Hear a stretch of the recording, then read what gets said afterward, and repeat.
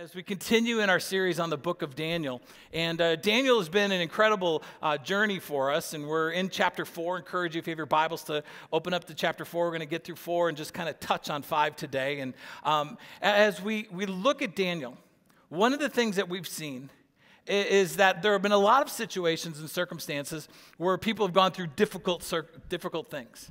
And how is your faith going to respond in the middle of difficult circumstances?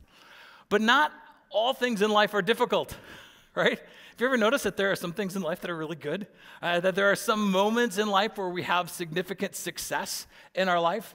And what we're going to look at today is how do we handle responding to God in the midst of success?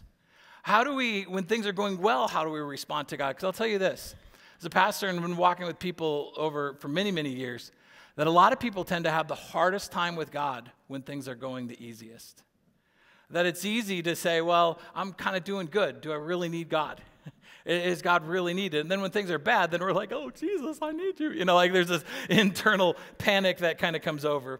And what we're going to do today is we're going to look at Nebuchadnezzar and Belshazzar, who is the leader who follows Nebuchadnezzar in the Chaldean Empire. And those two guys, and we're going to look at them in contrast to Daniel. Now, one just little side note, just as you're reading through Scripture, just remember that Daniel kind of gets his name changed to Belteshazzar, and then the other leader's name is Belshazzar, and sometimes they can get confusing, but they're two different people, okay? So just kind of keep that in mind just as you're reading when you notice those two little pieces. But here's the thing about Nebuchadnezzar. Let me talk about him for a second. Nebuchadnezzar was at the pinnacle, at the absolute height of a self-made person. He was considered one of the greatest leaders in all of history. If you look back on historical connection of empires and movements, Nebuchadnezzar is at the top of every list. This guy was a political, an economic, and a military genius. He was not holding a small candle next to anyone. He had the capacity, had the mental capacity, he had the fortitude of strength. This guy was confident of confidence. He was one of those guys, even on the military side, he didn't armchair quarterback from the back and send people in to do the fighting. He was the guy in the first chariot, the first one at the battle lines. He understood what was at stake and why he was building the empire that he was building. By the end of his reign, he had conquered the known world.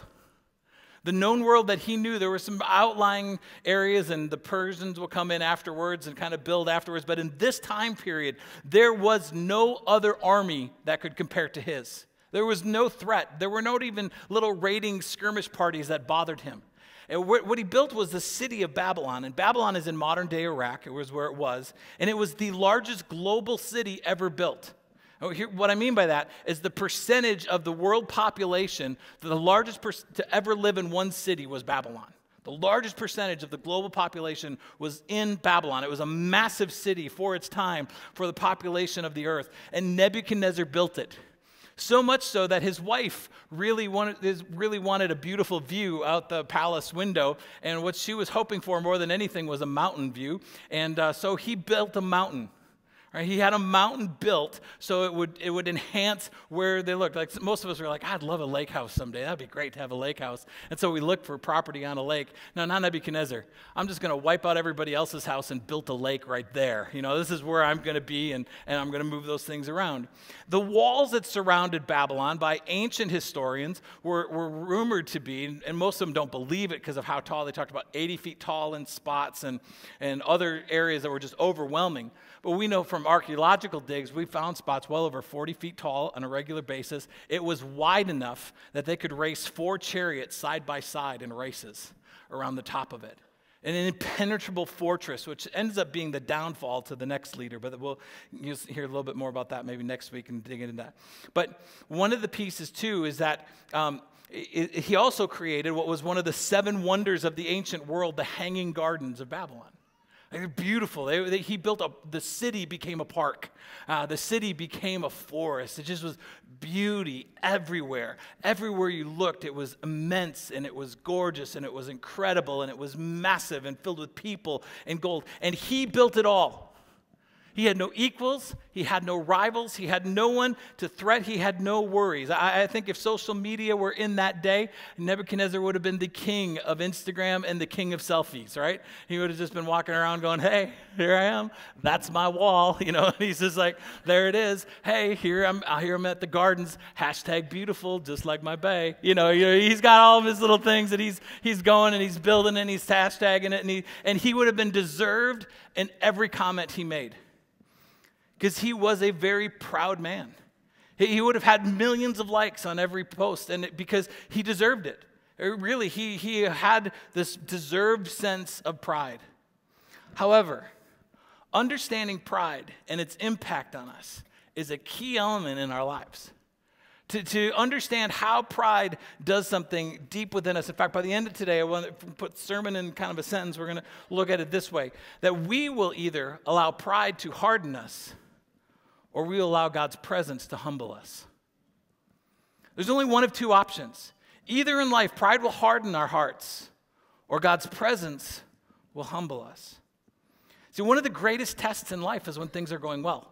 So when things are going good, then when we are successful, when we're smart. You see, even in this time period, God allowed the destruction or the capture of Jerusalem, but not everybody had it all terrible. By this point, all right, Daniel's doing well. Daniel's in this position of leadership, things he has been raised in capacity. People saw how good he was at things. He found incredible success as he was underneath Nebuchadnezzar. But what we want to see is how the two men's lives differed really in the midst of their success. Because one thing that's absolutely clear is that nobody is exempt from pride's consequences. And it doesn't matter who we are, because that's the deceptive piece of pride, is that, well, it'll happen to those people, but not me.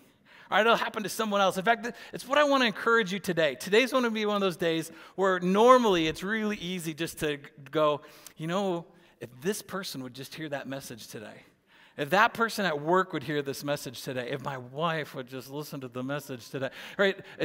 Don't do that today. Today, focus solely on going, I need to hear this from me. I need to listen to this from me. God, what are you saying about me and my life? Because here's one of the true things about pride and the consequences of pride, is that pride is the primary cause of sleepless nights. Let's look at verse 4. Daniel 4, verse 4. It says, I, Nebuchadnezzar, was living in my palace in comfort and prosperity, but one night I had a dream that frightened me. I saw visions that terrified me as I lay in my bed. I mean, here was a guy who had everything that he needed. He didn't need anything, and yet he was tormented at night.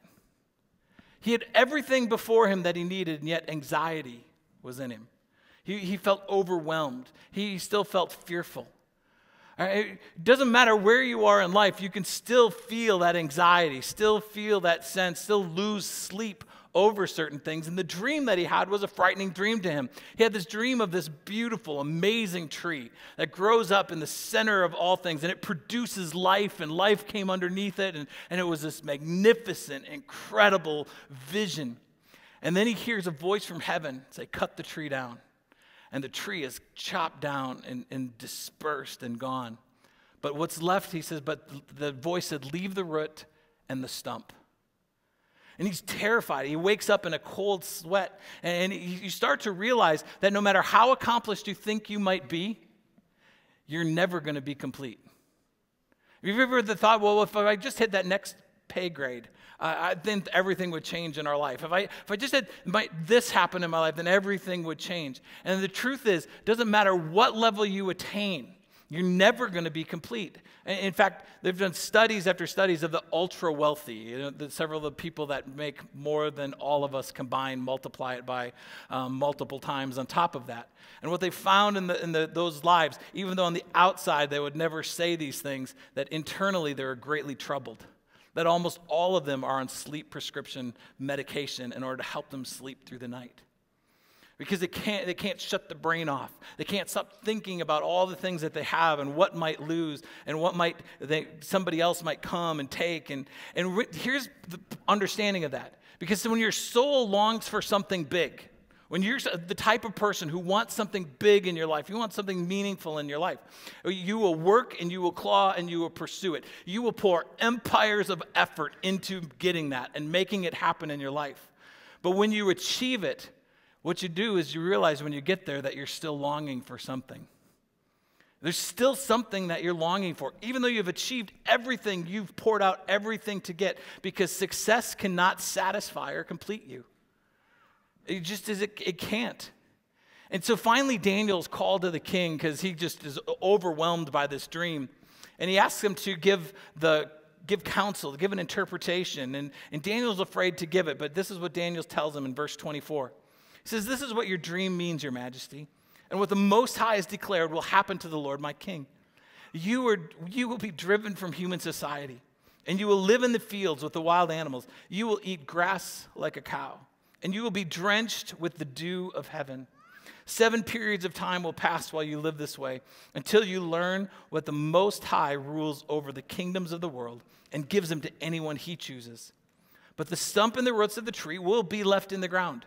This means that you will receive your kingdom back again when you have learned that heaven rules." If you underline things in your Bible, I'd encourage you to underline this next phrase. He says, "But King Nebuchadnezzar, please accept my advice. Stop sinning and do what is right. Break from your wicked past and be merciful to the poor. Perhaps then you will continue to prosper. Because, King, even you, and the incredible magnificence you are in your mind and your capacity and what you've achieved and what you've accomplished, even you will be cut down. Even you are not immune to pride's consequences. You cannot stand on your own. You are going to have to learn that you are not the one in charge." That's the allure of pride. The allure of pride is that I can control things. That if I just bark loud enough, or if I just stand confident enough, if I just lead well enough, if I just take control of our finances well enough, if I just stand into that, I can control things. All of us you've sat on committees, whether it's, kind of fundraising committee for this organization for your kids, or you're in a committee at work or a task force or something, or with other people, and you're watching everyone trying to control something. If I just do this, then I'll get control and do things the way that I want to do. But control is out of our grasp. Proverbs 16:5 says this. It says, "The Lord despises pride. You can be sure that the proud will be punished." See, pride is what caused Adam and Eve to fall. It's the original sin. It is at the heart of everything evil that happens in our world.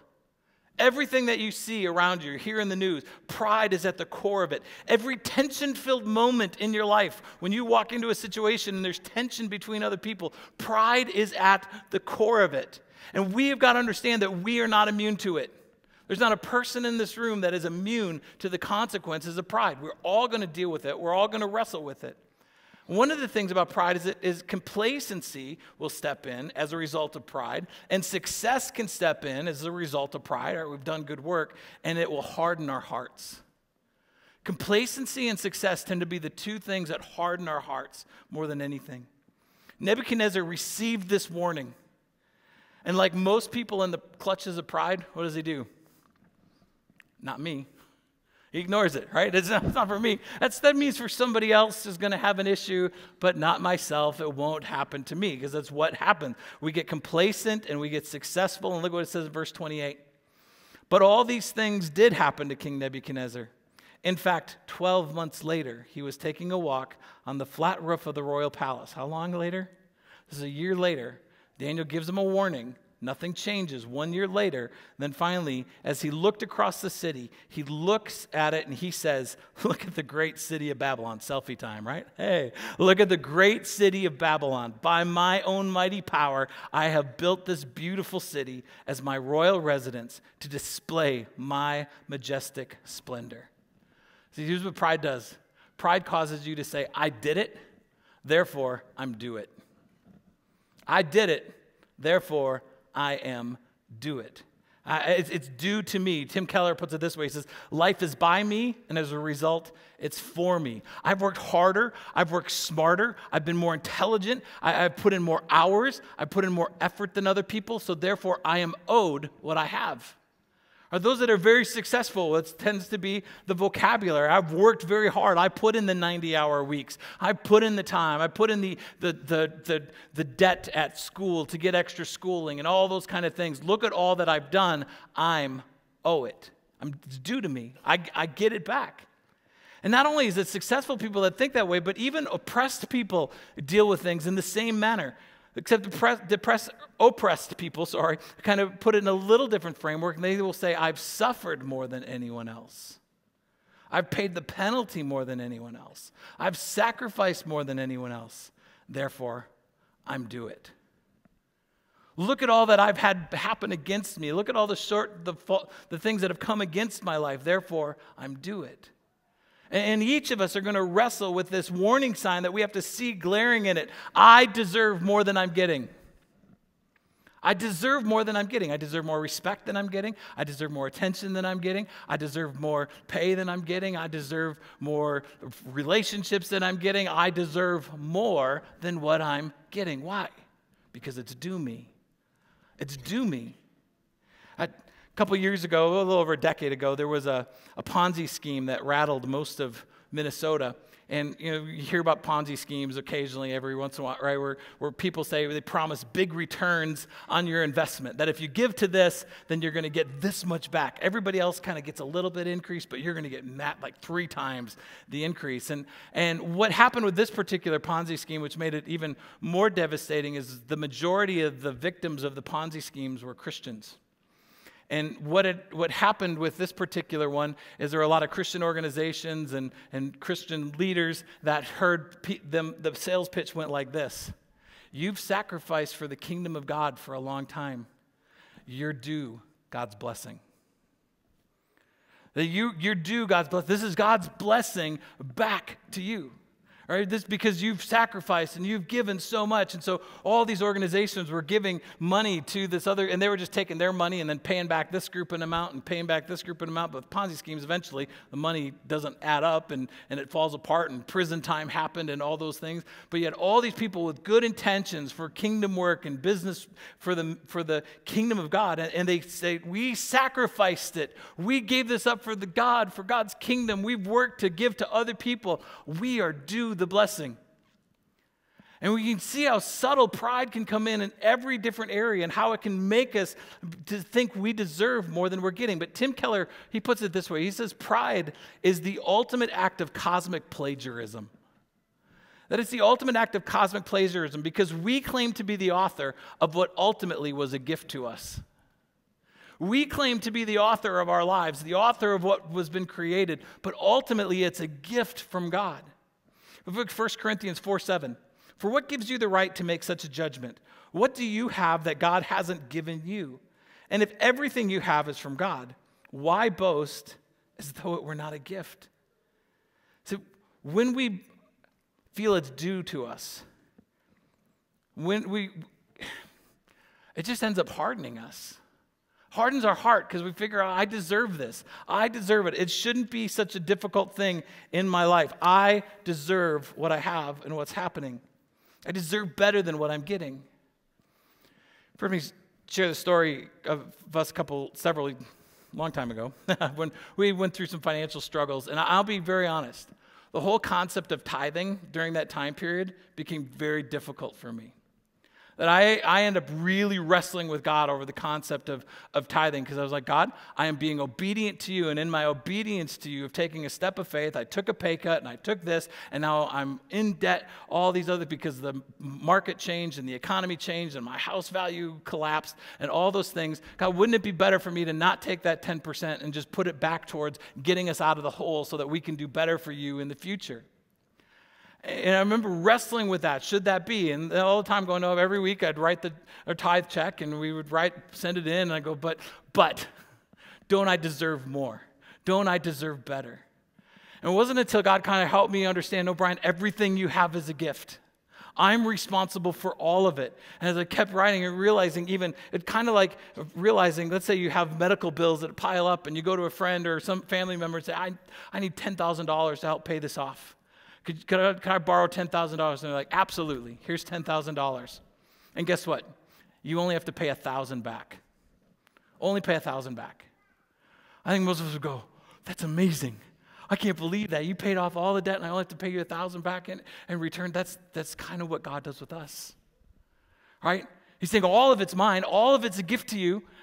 Show that you trust me in just the 10%, and we'll use that to bless other people and multiply what God has for them and what he has for them. And what pride stands in opposition to. And really, at the end of the day, if we're going to say what this message is about, it's not about pride. Today's message is truly about humility. Because what humility is a receiving posture where I understand that everything I have is a gift. That everything I have is a gift that the presence of God has given me. And I need to learn to receive everything with joy. And I can receive it with joy, receive it with confidence. You see, you have two guys. You have Nebuchadnezzar and actually Belshazzar, and compared to Daniel. All three successful, have a lot. The significant difference is how they received it. Who they acknowledged as the owner of the gift, who they acknowledged as the author of the gift. Because pride, the other piece, again, remember, everything is owed me. Everything is due me. It hardens our heart. We have a hard time really receiving from other people. And as a result, it ends up isolating and really actually bringing confusion to relationships. Pride will bring confusion to your relationships. Have you ever wondered why you have things at work, like you work with somebody, you're like, man, we should be on the same page on this, but we are just not connecting. This is different, and this is so frustrating. You have any friends that you have at school or in life, and you're just going, man, we are just clashing right now. What is happening? Or at home, it's almost always pride. Because when pride is in that moment, this is why I'm saying, don't look at them right now. Let's just say, okay, God, what about me in this moment? Pride is almost always the one bringing confusion to the relationships. Because look what happens to King Nebuchadnezzar, verse 31. While these words were still on his mouth, it's him proclaiming, look at all the beautiful things I've done. Selfie, hey, like hashtag I'm awesome, right? After he says that, a voice from heaven calls down, O King Nebuchadnezzar, this message is for you. You are no longer ruler of this kingdom. You will be driven from human society. You will live in the fields with the wild animals. You will eat grass like a cow. 7 periods of time will pass, and you will live this way until you learn that the Most High rules over the kingdoms of the world and gives them to anyone he chooses. That same hour, judgment was fulfilled, and Nebuchadnezzar was driven from human society. All right, confusion comes in, driven away from society, driven away from his kingdom. He ate grass like a cow. He was drenched with the dew of the heaven, and he lived this way until his hair was as long as eagle's feathers, and his nails were like bird claws. Nebuchadnezzar gives us this extreme example of what pride does to our soul. And what God is saying, you wanted to think of yourself as more than human? You need to understand that pride will make you less than human. You think you're better than everyone else? And God's saying, I will help you understand that you deserve nothing. And in that moment, what we see in this example is just 3 quick things that I want us to look at, is that we become like an animal. That we lose a sense of our humanity when we allow pride to lead. And like an animal, pride helps us unable to exhibit empathy. We're not able to exhibit empathy with pride. And some people are going like, well, no, but animals have empathy. My dog cuddles up to me every time I'm sick. Okay, dogs don't have empathy. Well, they want food. And they know you're the provider of food and you don't do well right now, so therefore, they want to make sure you will feed them. Because empathy requires imagination. Animals don't have imagination. Imagination is required, and it's an artistic gift that God gives us to allow us to picture what it would be like from another person's perspective. How can we walk? How can the other person be feeling right now? What are they sensing? What are they going through? What is it that their life would look like with all the things that they're experiencing? True empathy allows me to put myself in their perspective, feel what they feel, own what they own, care for what they care for, be passionate what they're passionate about. Most of the time in our world, we have a lot of people that talk about empathy, but what they're really talking about is sympathy and pity. They're really talking about sympathy and pity. Oh, I feel bad for you that you're not as good as me. Justice should step in and allow you to be as good as me. That's not empathy. That's pity. And in these moments, we have to understand that pride will remove empathy from us. It won't allow us to really connect with other people.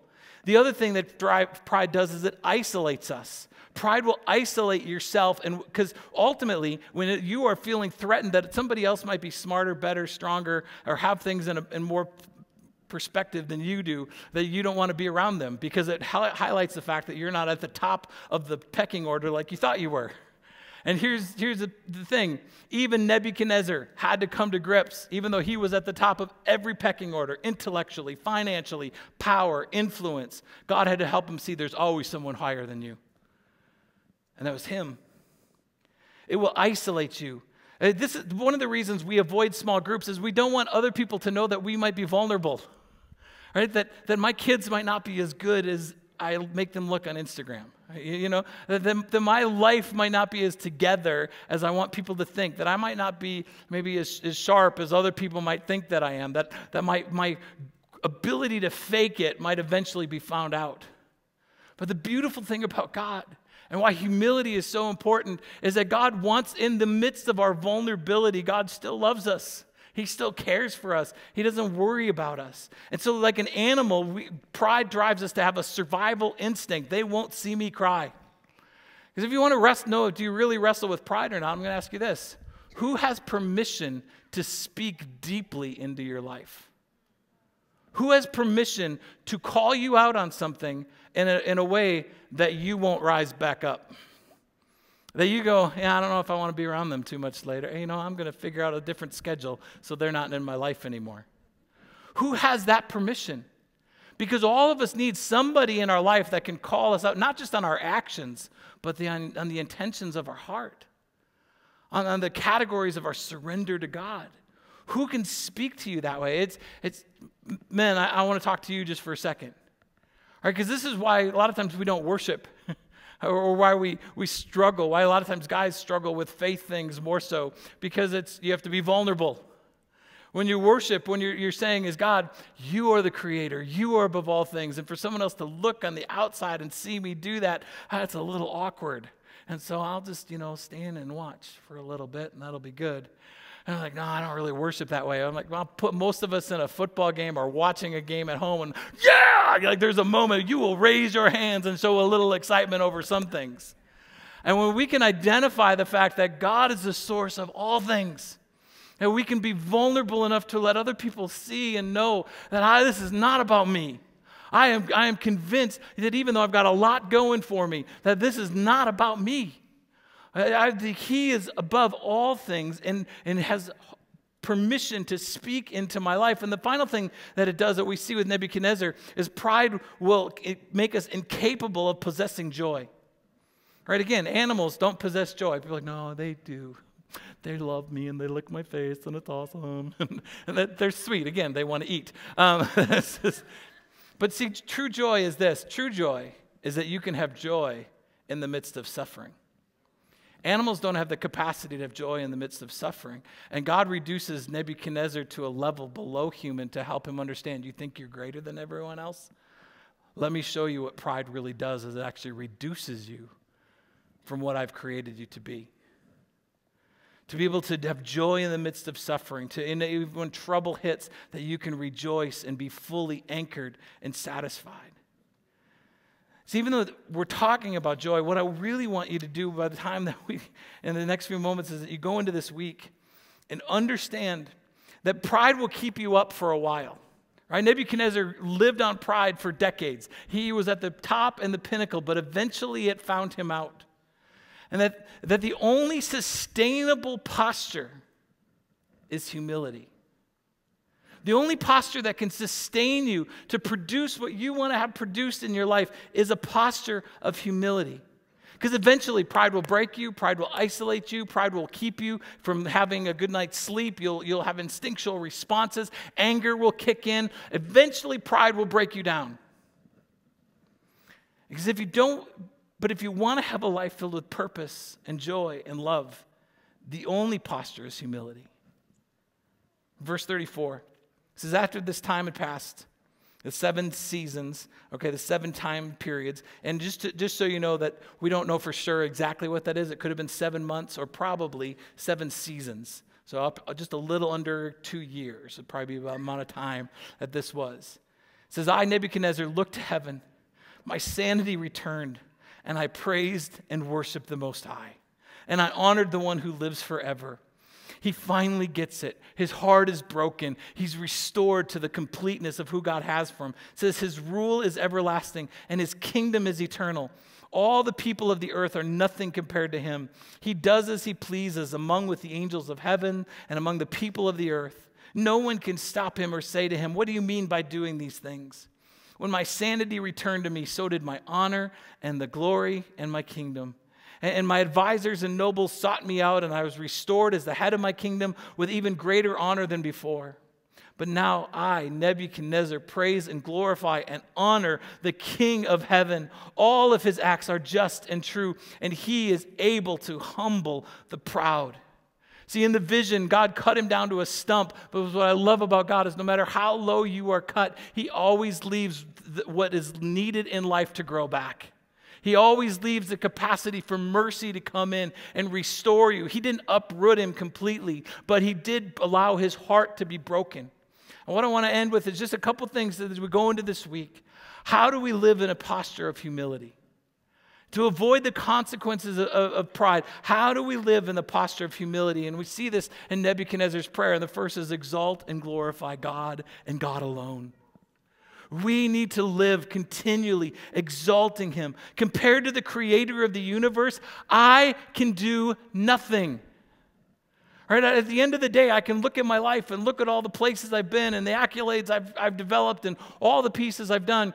But can I, at the will, at my will, make the moon change its orbit one little bit? I can take all these things and I can put on myself and I say, look at how good I am. And then God goes, oh, that's awesome. Grand Canyon, Like look at all the things I've built and all the influence I have, and I can speak and people listen and goes, God, that's great. The sun, Like who he is so much more than anything that we could ever be or compare to. And this is how Daniel lived his life. This is why Daniel was able to keep this posture of humility throughout his entire life, even though he continued to have success upon success. Daniel never saw what he did as his own. He always saw everything as glorifying God, exalting God, knowing God, lifting him up above all things. You have got to understand, you are not a random act of the universe that put you together and you are who you are, and then what you did with it was up to you. You are a work of art knit together by a creator for a purpose and an intentionality to bring hope and life through you. And that creator has knit you together and used you. And as you are coming back to the creator saying, thank you for being amazing. Thank you for noticing me. And that's why you can live then with and recognize that you live life in a receiving posture. You recognize everything in life as a gift that God gives you. Well, one of the ways I like to think about it is, can you live life palms up? In fact, I'd like for you to just do that just for a second. Just put your palms like this, right? And what it is, it's a receiving posture. In this moment, now, if somebody can give you something and you can just hold it, and then if they want to take it away, that they can take it away. Now, the problem is what tends to happen is somebody gives us something, especially they give us a little money, and we like to do this. And we like to close the fist around it. And, it's mine. But when we learn to live with palms open, saying, I'm receiving. Everything I have is a gift. Everything I have is a reception from who God has. That I'm grateful for it. After this, in chapter 5, Nebuchadnezzar does pass away, and the new leader, Belshazzar, comes in place. And later on, in decades past, he has a banquet. And in this banquet, it's just a horrible display of decadence and ego and sexuality and all kinds of things that kind of what's being in play. And he wanted to show the world he was the one that was in power. He's starting to hear rumbles of this Persian Empire starting to emerge from a distance. And he wanted to really recognize how good he was. And in the middle of the party, God has had enough.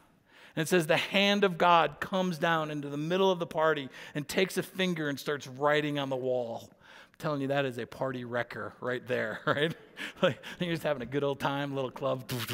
You know, you're just dancing, and all of a sudden the finger of God is just carving up the drywall, right? They didn't know what to do, but his mom says, there's this guy, Daniel, who lives with an incredible reputation, who has always had the capacity to hear and know and discern what's happening. And so Daniel's called in, and he says, King, you knew all about Nebuchadnezzar's madness. You knew that he had not humbled himself, and yet you have not humbled yourself either. For you have proudly defiled the Lord of heaven and have made the cups from the temple before you. See, what he did is he took all the things that were holy from God's temple that Nebuchadnezzar had stolen and were taken, and they started using them as party implements. So they're taking things that had been holy to God, and they're just using them casually as they have prostitutes and other people in the room, and they're using these things that were beautiful before God. It says, you and your nobles, your wives, your concubines have been drinking wine from them while praising gods of silver, gold, bronze, iron, wood, and stone, gods that neither see nor hear nor know anything at all. But you have not honored the God who gives you the breath of life and controls your destiny. What God wrote on the wall is that your days are numbered, you have been weighed, and your kingdom will be divided. You have been plagiarizing from the King of Kings and the Lord of Lords, and he's calling you on account. You have been claiming that what you did was for you. So one of the things I would encourage you to do this week, and it'll take some time, but at some point during the week, take a journal, take a phone, take a notepad, take your computer, take your iPad, whatever. And I want you to take some time with this. But just start writing everything that is good about your life. Write down all of it. Write down everything that you have that's your relationships, your capacity. And if you're a good leader, write down your leadership skills. If you're good with people, your ability to connect and relate with people. If you're a good, if you're a good parent, how you're a good parent. If you're a good baker, just stop right there and praise the Lord that you have that capacity. Like if you're a good cook, like just write everything down that you are good at, that you enjoy, that you have been blessed with. And then take that list and one by one, bring it to God and thank him for it. Say, God, thanks for this. Thanks, you've given me the ability to do this. Thanks for allowing me to do this. Because when we do this, we're able to serve others with gratitude and respect. The thing that made the difference in Nebuchadnezzar's life, Daniel had told him, King, repent from your sins and serve the poor. Every penny you make, every relationship you have, every material possession you own, recognize it as a work of art that God has done in you and see the beauty in it. And the more you do that, the more you're going to want to serve others. See, we tend to think humility is like cower and hide in a corner. But humility is not thinking less of yourself. True humility is just thinking about yourself less. I just don't think about me as much because I'm good. Everything I have is a gift, so I can give it away. Everything I have is beautiful, so I can give it away. See, you never need to chase respect. If you live an honorable life, respect will find you. You never need to chase success. If you live an honorable life and do the most with what God has placed within you. Remember, I'm not saying be lazy no. I mean, you give everything you have. God's given you a gift to lead. I mean, you pour into that. God's given you the ability to work hard, to be a craftsman at things. You pour into that. Why? Because it's his gift. And you do it to honor him. And if you do it that way, those things will come. God will put the right things in place. Daniel never had to manipulate his way into power. All he had to do was live an honorable life, and respect found him. Ultimately, what King Nebuchadnezzar learned and what King Belshazzar did not learn is that you do have to confess your sins and allow your heart to break. Back in verse 27, the cure was to look at those who are suffering, give them life, give financially, give joyfully to others, and allow worship to rise from your heart. See, when you allow worship to rise from your heart, it puts everything else in perspective. Are the way I kind of think and the way I approach life for people that don't know me, that maybe don't have a relationship with God, to come in and watch what happens on a platform on Sunday mornings, they're like, that's weird. Maybe he's a little odd. And there might be some truth to that. But I'm just telling you, I make so many different choices about my life because I've come to understand that I need to surrender to God in everything. Either what he says is true or it's not. And if what he says is true, then he is the creator of all things. He's the one that knits all things together. He's the one that puts all things in place. And I have no business thinking highly of myself in a way that would confront him. That I can worship him and I can praise him and I can give him glory in every moment. There's an old saying that I think there's so much truth in it that says a man on his face can never fall from that position. If you live a life where pride and ego is continually trying to get you one up over other people, eventually you're going to fall. But if you live your life in humility before God, you can never fall from the position. Daniel ends up at the end of this story second in command over all the known world. Why? Over decades of service, over multiple leaders and regime changes. How did he do that? Because he's on his face before God. Because he was humble before his king. We, like Nebuchadnezzar, sometimes just need to have something shift in our life and confess and allow God to take away our sins. See, pride causes us to think that we are more than human. We deserve more than other people. We should get more than other people. I'm due more than other people. This is what I love about Jesus. Jesus, the God of the universe, who is greater than all people, who is more than humanity, humbled himself, became human, and then humbled himself and went to the cross. And look when he was on the cross, you can read descriptions in the New Testament, but in Isaiah read a prophecy of what would happen, and this is reoccurred and re-emphasized in what actually happened to Jesus. But listen to what it says in Isaiah 52:14. But many were amazed when they saw him. His face was so disfigured he seemed hardly human, and from his appearance one would scarcely know he was a man. So here's the one who's greater than humanity. He became less than human so that I could become all that he created me to be. It should break something in us. It should shift something in us. Should change the perspective of how we see what we see, how we do what we do, how we give him honor, how we give him praise. To know that the radiant creator of all things breaks something inside of us so that we can have life. Let's pray. God, this morning, it's not an easy one to wrestle with because pride will harden our hearts. But when we look to you, it humbles us. And yet in the midst of our humbleness, you put us firmly where you want us to be. You give us hope and you give us life.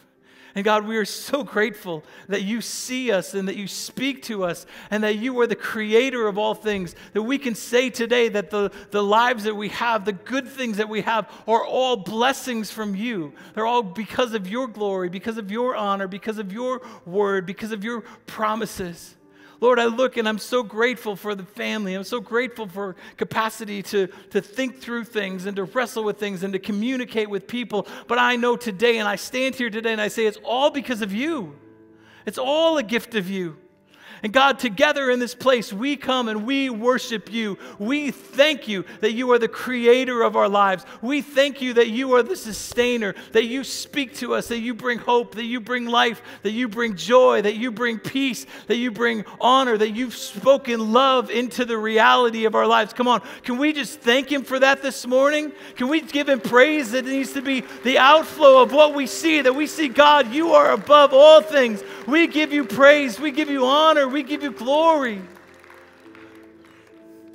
God, again, it doesn't matter what other people think when they see us. When I know that you are the sustainer of all things, in these moments, I'll live that out publicly. Because I need you desperately to understand who you are and what you want to do in our lives. And can I encourage you, if you know Jesus, can you just take this next few moments and just worship him? Come on, right where you're at, just worship him. Just thank him. That's the posture of humility, is worship. Just begin to worship him. Call out to him. And while people are doing that, maybe you're here today, though, and today you understand that maybe you're a little bit more like Nebuchadnezzar than you want to admit. There are situations in your life where pride and ego has made you think, I did it, so I'm do it.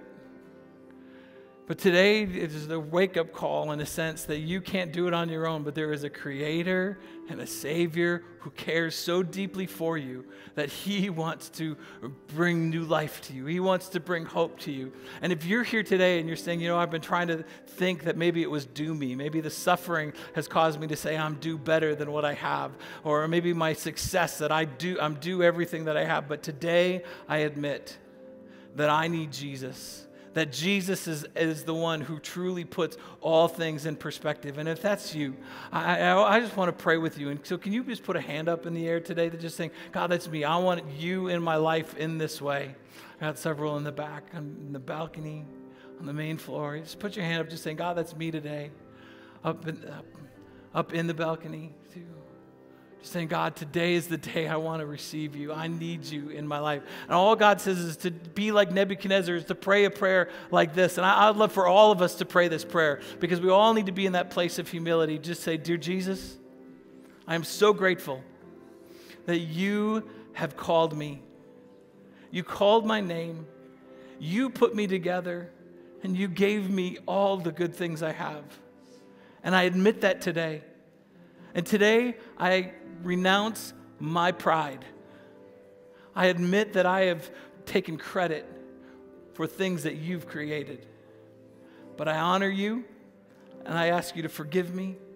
And today, I choose you.